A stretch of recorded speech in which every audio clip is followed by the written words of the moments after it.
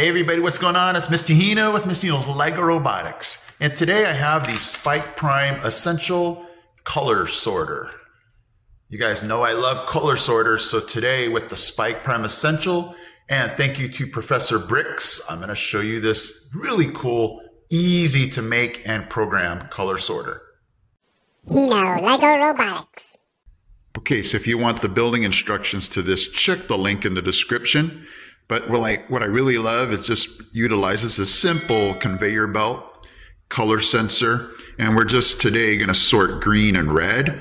But look how simple this is. And that's what we're looking for, is just simplicity.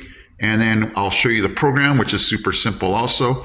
And what's going to happen is when this color sensor sees green, it will send the item this way. If it sees red, it will send it the opposite way. So let's go ahead and check this out. Okay, so I have my green and red bricks. When we place the brick onto this conveyor belt, it should send it to either green or red. So let's check this out.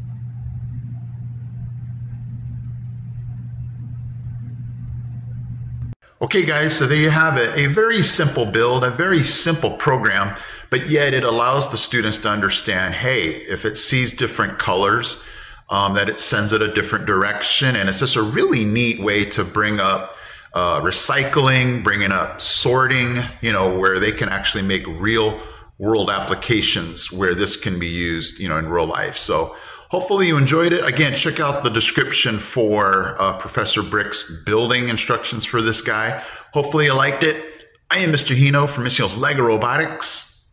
I'm out. He's out. He's out. We got this. We got this.